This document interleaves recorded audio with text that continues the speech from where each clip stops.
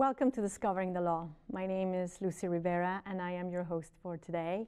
Today we have a very special guest. We have attorney John Postle. He is a commercial litigator, but he focuses his practice also in debt collection. Attorney John Postle, thank you so much for being here today. Thanks for having me, Lucy. John, may I please ask what is debt? What is debt collection all about? So debt collection is about holding people responsible for their obligations. So a debt is any type of transaction where somebody gets goods or services and doesn't pay for them. And so there are generally two categories of debt collection: business debt, which is what I focus on, and consumer debt. So with consumer debt, it's debt that you incur for household purposes. For instance, credit card bills, medical bills, student loans, electric bills, and things of that nature. In this type of broad law, are there any statutes or laws enacted that oversee this practice? Yes. So there are a number of state and federal laws that protect consumers in a debt collection situation. And so on the federal level, there's the Federal Fair Debt Collection Practices Act. And on the state level, there's general laws, Massachusetts, Chapter 93A, and then the Attorney General also has regulations for enforcing it and holding debt collectors accountable and making sure that they are collecting debts in accordance with state and federal law. That's really interesting. You mentioned at the state level we have the Attorney General, but there is also a federal agency that oversees the enactment and the administration of debt collection federal. Yes, so that's the Consumer Financial Protection Bureau. And in addition to enforcing the federal laws, they also promulgate federal regulations that debt collectors have to follow when they're collecting consumer debts. That's very interesting. The debt collectors have to follow. Please talk to us about the process of debt collection. So debt collection really starts at the level of the original creditor, the person to who the money is owed. And so if you take the example of a credit card, so if you have a credit card bill and you don't pay it, the credit card company will call you and they'll try to get you to make payments and get current with your debt. If that doesn't work, then a lot of times they'll send it to a collection agency, which will do the same thing. They'll send letters, they'll make phone calls and try to get the consumer to pay. And then if that doesn't work, then they will send it to a law firm, somebody like me, to eventually sue somebody. And so at each stage of that process, when you get into the collection agency or the attorneys, they have to follow all of these state and federal rules. And the rules are very specific, and they govern when you can contact somebody, how many times you can call them, when you can call them, if you're going to send letters, what those letters have to say, what you have to tell them, and also to tell consumers what their rights are in terms of the debt collection process, if they want to dispute a debt, and how they can go about doing that. That's great to know. I think this is probably applicable to most of our viewers that find themselves in this situation. Can you tell us in particular about this debt collection agencies? Do they need to be, what are the requirements for them to go ahead and collect this? Do they need to be licensed, or are there any other? They do. So and not every state requires them to be licensed, but Massachusetts does require collection agencies to be licensed, and they're actually licensed through the Division of Banks. And so they have to apply and provide information about their finances and their operations. And again, if they go out of bounds and they don't follow these state and federal laws, not only can the federal government can go after them, the Consumer Financial Protection Bureau could potentially hold them accountable, the Attorney General, or under the Fair Debt Collection Practices Act, a consumer who has been the victim of an unscrupulous debt collector can file a lawsuit for violation of the act. We call it the FDCPA. FDCPA, what does that stand for? So that's the Federal Fair Debt Collection Practices Act. Great. So I know you touched upon a little bit about on the process to protect consumers, but can you tell us a little bit more about how do the state law protects consumers, and then also how does the federal law protect consumers? So at the federal level, the Consumer Financial Protection Bureau will enact these regulations and to address things that they're concerned about on the federal level that debt collectors are not doing, or to enact more protections for consumers. On the state level, the Attorney General can do the same thing. And so either one, whether it's the Attorney General or the CFPB, the Consumer Financial Protection Bureau, can launch an investigation of debt collectors and sometimes debt collection attorneys and bring lawsuits against them for monetary fines and also consent judgments, so to force the debt collector to change its practices. And so as a part of a court ordered settlement, the debt collector will agree to have better paperwork, to not make as many calls to debtors, to not threaten things. One of the things that is illegal is you can't threaten to do something that you don't have a legal right to do. So as a debt collector, you can't call somebody and say, if you don't pay this bill, I'm going to send the sheriff to your door and they're going to come and they're going to arrest you and put you in jail until you pay this money.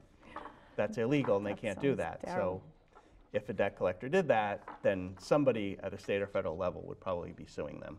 Well, that sounds very interesting, because then that comes to mind, do these debtors who actually have a debt and they need to pay it, but do they have any rights? They do. They had a lot of rights under the federal and state laws. And so one of the rights they have is they can control how the debt collector communicates with them. So they can ask for that they not be called on the phone. They could actually be asked to cease all communications, in which case then it's going to kind of go right to me and they're going to say, well, this debtor doesn't want to talk to us, so let's just sue them. The debtor can ask for verification or validation of a debt. And this happens a lot in credit cards because, as you know, with credit cards, you're making new charges, you're making payments, you're carrying interest on overdue balances, and so your balance is always changing, and sometimes it can be very confusing for a consumer to understand the nature of the debt and how much do they really owe. And so one of the rights they have is they can seek verification or validation of the debt and require the debt collector to spell out how much is owed. And so these are rights that they have under the law that the federal law that they can ask to have to help them in the debt collection process. That's very interesting. But for example, once you owe a debt, it's your obligation. Are there any defenses for these debtors on debt collection process? There are some defenses. The biggest defense would be statute of limitations, and so every case has to be brought within a certain time period, and usually it's 6 years. And so if a debt collector or a lawyer comes after you and sues you in year 7 and the debt is more than 6 years old and it's beyond what we call the statute of limitations, in that case it's actually a violation of the Federal Fair Debt Collection Practices Act, the FDCPA, to sue on a debt that's out of statute. And so that's one of the biggest defenses that a debtor has. And the other is, again, it does get tricky for the debt collectors when they're dealing with these issues of balances and interest and how much is owed, that they have to really be very precise and not try to sue the debtor for too much money, because that's also a violation of the act. And explain to us a little bit about that. What do you mean too much money? Because there is a debt, and that's what's owed, plus interest. So how could that be more of that? Because, as I said, in the case of a credit card where you've got new charges are accruing, payments are being made, and then interest is being calculated on the overdue balance. And so depending on, a lot of times with credit cards, depending on where in your credit card cycle you make your payment, it can affect how much of that money is going to go, how much interest is going to accrue on that debt. And so it can be easy for a debt collector to miscalculate the amount of the outstanding interest on the balance and ask for too much money. Okay, so if a debtor is contacted by a debt collector, what do you recommend they do? I recommend communication is key. And so If you ignore a debt, as I indicated, there was a whole process. So you've got the credit card company is calling you, and you ignore it. And then the collection agency is calling you, and you ignore it. And then I'm calling you, and I'm sending you letters, then you ignore me.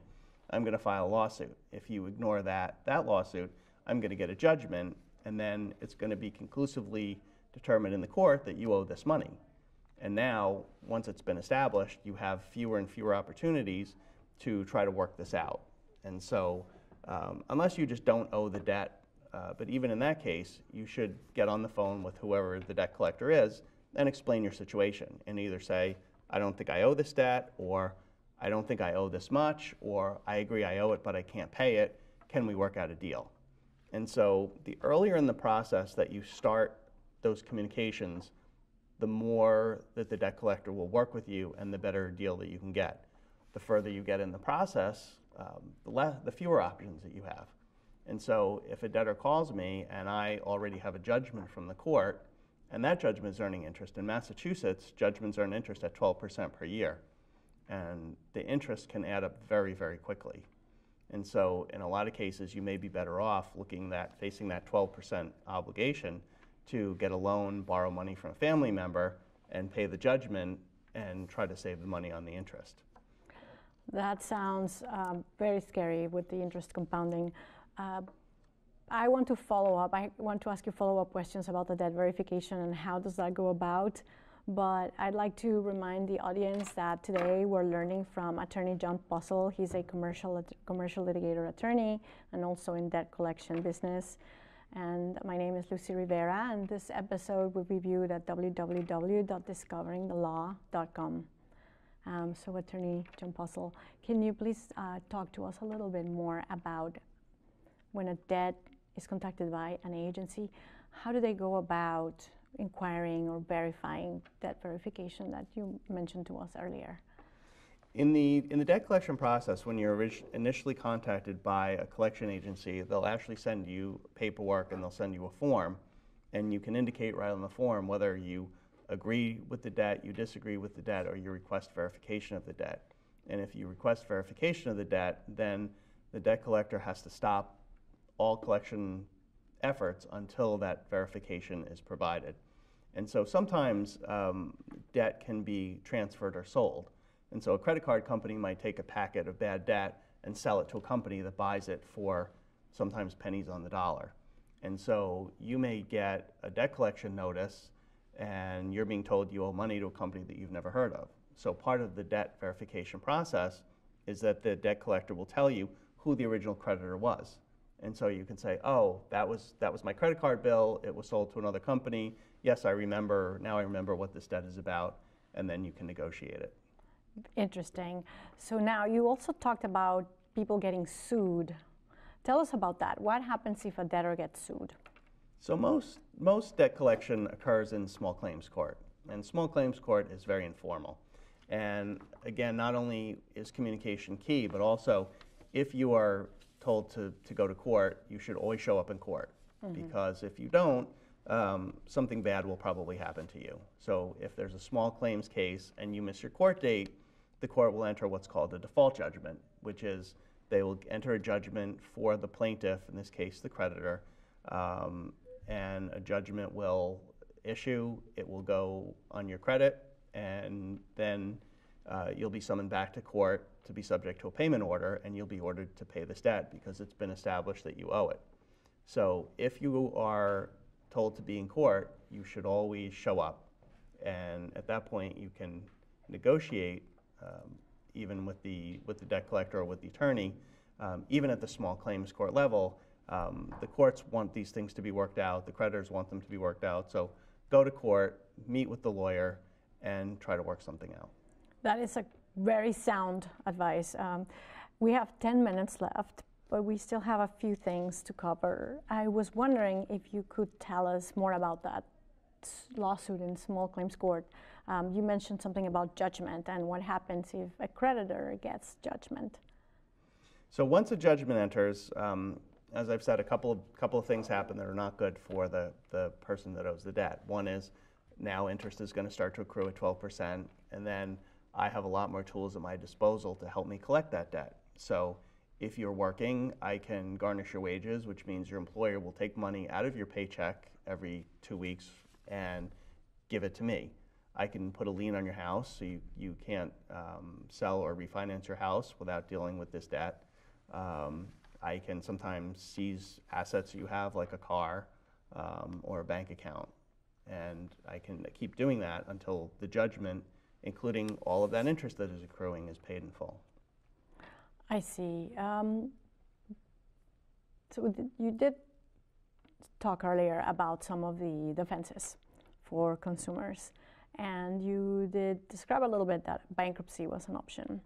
So we do have ample time that you can maybe go into it a little bit more. Explain to us what would happen. Are there any other options for consumers? So bankruptcy is really the nuclear option. And a couple of things happen when somebody files bankruptcy. One is that all outstanding litigation, both in state court and federal court, immediately comes to a halt without any further action by the court. It's called an automatic stay. And so that's the biggest immediate relief for somebody when they file bankruptcy is everything stops. The credit card companies stop calling, the lawsuits all stop in their tracks while the bankruptcy process plays out. There are two types of, for consumers, there are two types of bankruptcy. There's Chapter 7 and there's Chapter 13. And in Chapter 7, if you really just are completely upside down and you just can't possibly ever pay your debts, you file a Chapter 7 and all of your debt gets wiped out. All these debts, it's called the discharge. They all get erased and you get a fresh start and you can go back and live your life and have all of this in your past. And that has some repercussions to your credit and your ability to buy a house or buy a car in the future. If you are working and you're able to pay your debts, but you need help from the bankruptcy court to restructure your debt, you can enter into Chapter 13, which is a repayment plan where you repay your debts or a portion of your debts over a period of time, and you deal with your debts that way. So would that be based on a court order? Or if the debtor fails to comply with the court orders from the bankruptcy? So, right. So bankruptcy is a federal court proceeding, and so as I said, under federal bankruptcy law, all of the state and federal litigation has to stop immediately, and then all of the disputes get resolved in bankruptcy court. So, if your debts basically they get adjudicated in that forum, and there is an opportunity sometimes to work things out. If you have a car loan but you need your car and you want to keep your car so you can get to work, you can deal with that in bankruptcy court. Or if you don't want your house to be foreclosed on, you can try to work out a deal. And so all that happens in bankruptcy court. But you are right that if you don't follow the rules in the bankruptcy court and you don't comply with the bankruptcy court orders, you can get kicked out of bankruptcy court, and then all of those things will just start up again. I understand. We did talk a little bit about the Fair Debt Collection Act, and you talked about what happens when you violate this law and about the fine. Could you expand on that aspect? Yeah, so in addition to the state and federal agencies having the ability to investigate and punish debt collectors for their bad acts, consumers also have rights under the Act. And so if a debt collector violates the Fair Debt Collection Practices Act, be it a collection agency or a law firm, the debtor can sue the debt collector in federal court, and they can recover $1,000 per violation plus attorney's fees. And so you can seek the assistance of a consumer protection lawyer who can help you file a lawsuit, and their fees will get paid by the debt collector if you win. And so that's another powerful tool you have. Now it doesn't erase your debt, but it does give you a way to hold a debt collector accountable if they're acting in an unfair or deceptive manner. Very interesting. So far we've covered consumer debt, as you mentioned. However, your forte, business collection for debt. Please talk to us a little bit about that aspect. So business-to-business debt, you're right, that's where I concentrate most of my practice. And the biggest difference is all of these laws that we've been talking about and all these protections largely don't exist when you're collecting business debt.